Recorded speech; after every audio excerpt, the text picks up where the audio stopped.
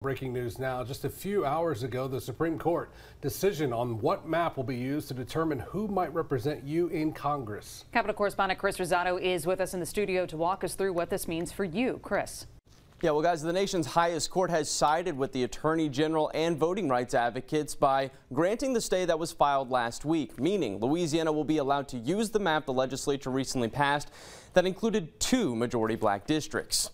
So the Attorney General issued a statement moments after saying, "We will continue to defend the law and are grateful the Supreme Court granted the stay, which will ensure to have a stable election season."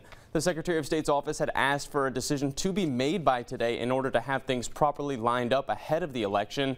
This means Congressman Garrett Graves, who currently represents District 6, will have a new pool of voters he'll have to win over, while at the same time, Democrat State Senator Cleo Fields plans to challenge him come November. So we're still waiting for reaction from Congressman Garrett Graves' office, as well as a few others. But as soon as we get those, we'll have those for you all. Guys, back to you.